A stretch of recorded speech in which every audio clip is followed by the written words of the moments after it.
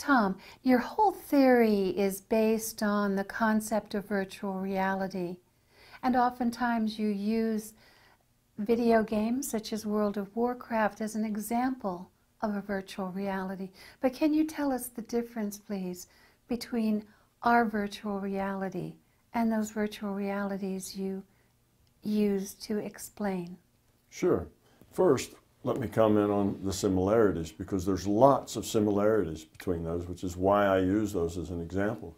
All virtual realities have a few things in common. It's just the nature of being a virtual reality. So any virtual reality, whether it's the World of Warcraft or whether it's this physical universe that we live in, has these attributes, and that is that the computer computing it can't be inside it. Okay? Simple. The computer computing the virtual reality is not a virtual computer being computed by the computer that's computing it. You see, we get into a logical loop there that doesn't make any sense. So the computer has to be non-physical to the virtual reality, that is, outside the virtual reality. And the second thing is that the player who's playing the character in the virtual reality has to also be non-physical to the virtual reality and be outside of the virtual reality. The player itself that's making the choices for the avatar, that's what virtual reality means. It's a computed reality, so the characters in the computed reality aren't real characters, they're just avatars. And the real player that's playing those can't be inside the virtual reality, it has to be outside the virtual reality. So both the computer and the player have to be external to the virtual reality. That means they have to be non-physical from the perspective inside the virtual reality. And indeed, the computer and the player have to be in the same reality because they communicate with each other. That's what makes the virtual reality a game. The computer and the player are interactive with each other. Now, that's the similarity. And like I say, all virtual realities share those attributes. The differences are in how the virtual reality is actually produced, how it's put together. That's where all the differences are. There can be differences of resolution. Some virtual realities can look like little stick people that have very jerky motions. Some virtual realities look very much like our physical reality. The motion is smooth and you get facial expressions on the characters and so on. So there's a difference in things like resolution, how realistic is it, or how abstract is it? And a primary difference between the games and our reality is that our reality is an evolved virtual reality. It started not with a bunch of programmers that were going to have to create it, but it started with a rule set that defines interactions within the reality and some initial conditions, which are some constants. And then the run button was hit and it started to evolve. Okay, those initial conditions started to change according to the rule set. And they continued to change according to the rule set. And they changed and they changed, and eventually they turn into a virtual reality. They evolve characters. They evolve the avatars. So think of it in terms of the big digital bang. The initial conditions are a very dense, very hot ball of plasma. When the run button is hit, that plasma gets to change according to the rule set. The rule set has things like gravity and because of the heat and pressure and all those things that we call science as our rule set. So it started to expand, and as it expanded, some parts of it would cool, and as they cooled, you ended up with suns and planets and all the things we have now. That's the evolution of our virtual reality, the evolution of our physical universe. Okay? It evolved from initial conditions, like the plasma, and a rule set. Now, that is not the way the World of Warcraft was created. It's not the way the Sims were created, or any of the other virtual reality games we play. They were made, basically, by programmers. Now, they're not all the same either. World of Warcraft is an older game. So everything in World of Warcraft and everything in Sims, because they're both older games, are programmed. A programmer put them there. If you're sitting on a chair in The Sims, that chair was put there by a programmer, just as your person, your avatar. Everything in that game had to be created by a programmer. Now, programmers have tools they can copy and then paste, so they don't have to program every tree individually. They can program a bunch of trees and then copy those and paste them to make a whole forest. So they have shortcuts, but all of it is put there because somebody programs it. In our reality, we ended up with this sun, this planet, and life on this planet, and amoebas and jellyfish and fish and reptiles, and then eventually we got primates and us, and now here we are. So we evolved over time in this virtual reality. We are a product of the rule set, really the initial conditions and the rule set. So we are constrained by this rule set. Now, in the Sims and World of Warcraft, they're also constrained by rule sets. Sims players can't just suddenly get rich because they find gold in the backyard. That's not part of that game. Elves and barbarians can't just flap their arms and fly. It's not part of that rule set. So all virtual realities are limited by the rule set.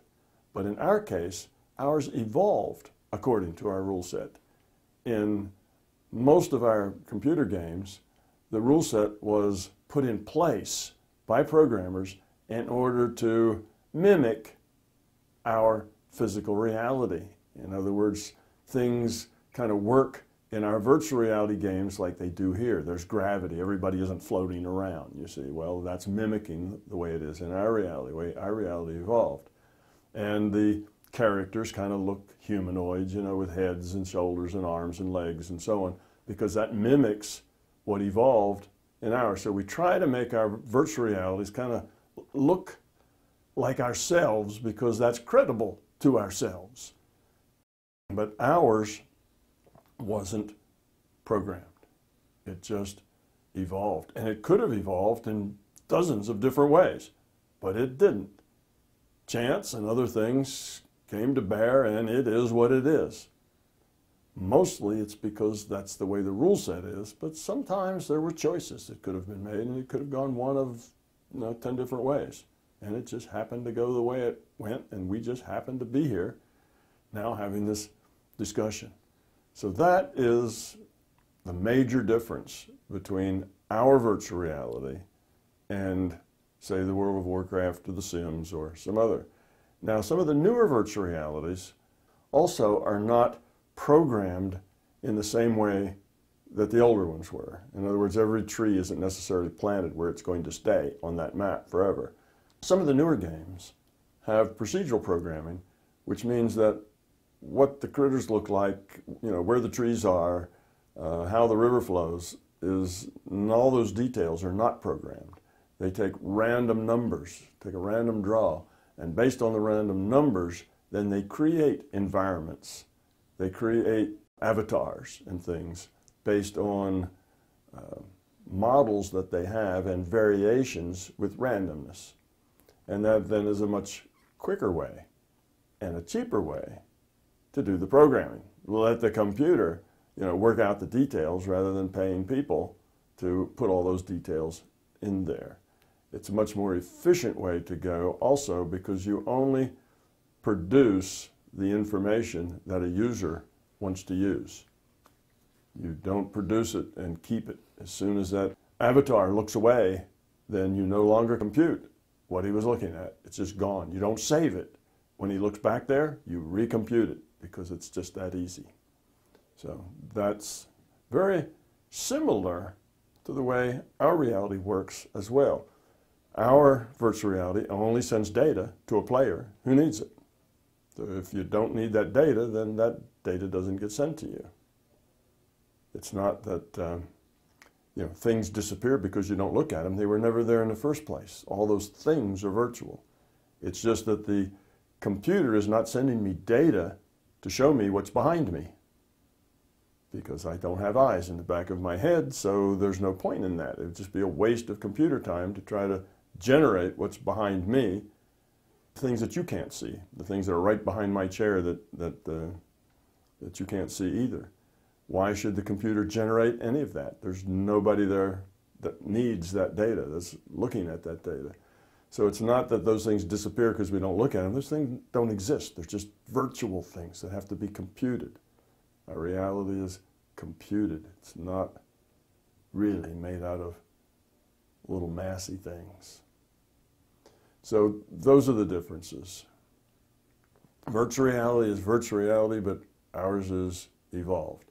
Now, we do have some universities who do exactly what I was talking about as far as evolving a reality. They start with initial conditions and a rule set, push the run button, and let it evolve. And some of those have been evolving in computers, in computer science departments in major universities for years and years and years, and they can do some very interesting and amazing things. Okay, so that same strategy, if you will, in producing virtual reality has been done by us many times. It doesn't turn out quite as grand as this one, but that is the way it works. It's a rule set and initial conditions. That's why we're limited. You see, that's why if your avatar, say, has brain damage, gets hit in the head with something that gives him brain damage, the consciousness doesn't get brain damage. The consciousness is the player, but the consciousness now has to play a character that has a lot more constraints. The player can't do things, or maybe the player's in a coma, or maybe the player can't walk or can't remember. Then the consciousness has to play a character that has those additional constraints. And if those constraints heal and go away, then the conscious can progressively play more things, has more things that it can do. If they don't, or if they get worse and the avatar dies because of the rule set, then the consciousness's player goes away and they have to go get another player. You see, so the conscious can't just do anything at once.